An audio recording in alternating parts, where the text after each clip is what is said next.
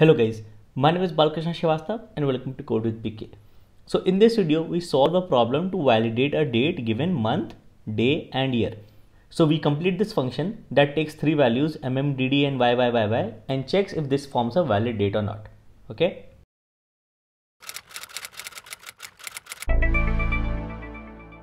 So before we begin, it is a request that if you find this video helpful, if you like this video, please do subscribe to my channel, because out of 100 viewers, only one is subscribed and your subscription is very important. So please do subscribe to my channel. So let's begin. So I have to complete this method, okay, and I have taken certain dates, okay, on which I'm going to test this method, okay, and these dates are in mm, dd and yy format, okay, not ddm, okay. So I've written a class to help me with this date. So mm, dd, yy, and a toString function that returns the date in this format. Okay, all right. So whenever we are solving date related questions, the first thing that I always do is to write a function to check if a year is a leap year or not. So I'm going to say static boolean is leap year. Okay, that is to check if this year is a leap year or not.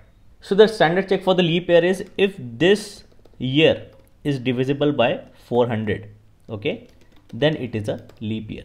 So we return true. If this year is not divisible by 400 but is divisible by 100, we return false.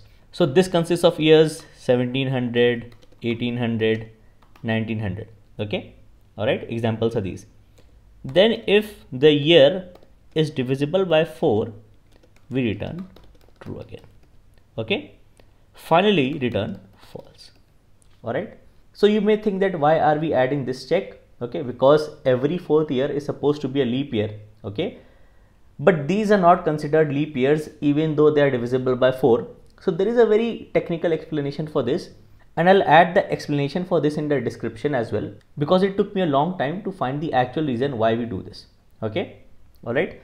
So this method takes a year and returns true if this is a leap year, returns false if this year is not a leap year.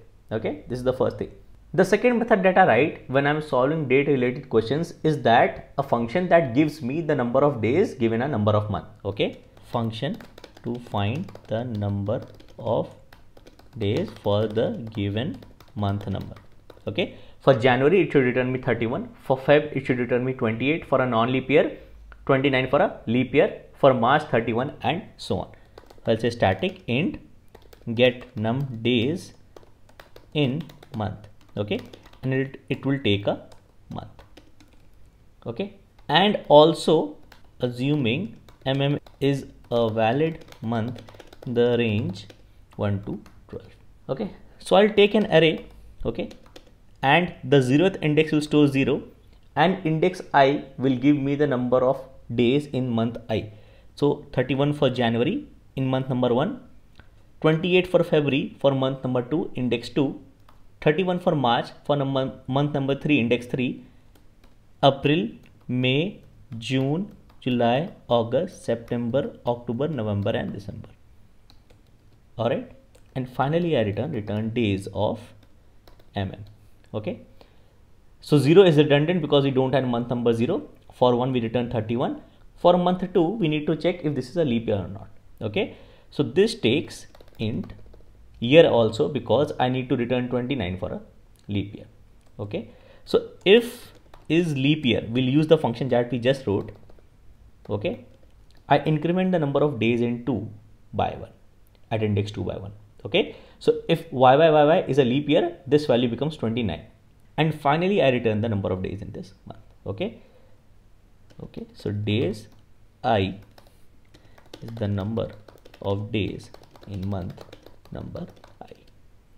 Okay, and for all the other months, for January, March, April, May, June, July, August till November, December, the number of days in the month remain the same regardless of the year. It is only for the February that you need to make this leap year check. Okay, that's why taking an array hard coded like this is really helpful, because you don't have to add too many lines. Otherwise you will have to write an if else if ladder, right? That would be a lot more lines of code. Okay, now that we have written our helper methods, okay, we come to this function to validate this date. Okay, validate the year. Okay, so the valid year range in our given question is 1900 to 9999. Okay, so if YY is less than 1900 or YY is greater than 9999. Okay, if it is not in the range, I return false, not a valid date. Okay, validate the month. Okay, month number has to be between 1 to 12. Okay, so we do the same thing. Instead we do is less than 1 or is greater than 12, we return false. Then we get the number of days in the given month for the given year. In num days is get num days in month for this month in this year. Okay, all right, and this dd has to be between 1 and this number of days. So if dd is less than 1 or dd is greater than num days, okay, all right, we can say num days in month. If dd is less than 1, that is if the day value is less than 1 or greater than the maximum number of days in this month for this given year, we return false. Okay, finally we return true because our year is valid, our month is valid, the number of days in the month are valid, and so we return true. Okay, all right, so let me run this. Okay, so these are the sample cases. So the first value is the month, okay, the second value is the day, and the third is the year. Okay, all right, so let me run this. Java C, Java. Okay, so we look at the valid dates.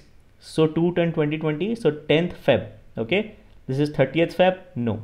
29th Feb, yes, because this is a leap year. Okay, 50th Feb, no. 10th Jan, yes. 31st Jan, yes. 31st April, no. Okay, 31st May, yes.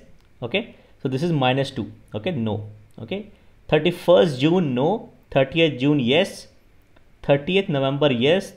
12th November, yes. 12th March, yes. 31st December, yes. 32nd December, no. All right, okay, so this was the solution to this problem where we take three values dd yy and we check if this forms a valid date or not. Okay, so please let me know in the comments if there was anything that was not clear to you in this video, or if there is something that you absolutely disliked in the video, because if I get a dislike and I don't get the reason why you disliked it, I cannot improve upon it. So if there is something that you did not like about this video, you can also mention that in the comments. All right, and you can also mention in the comments if there is a question you want me to solve or if there is a concept you want me to discuss. Thank you.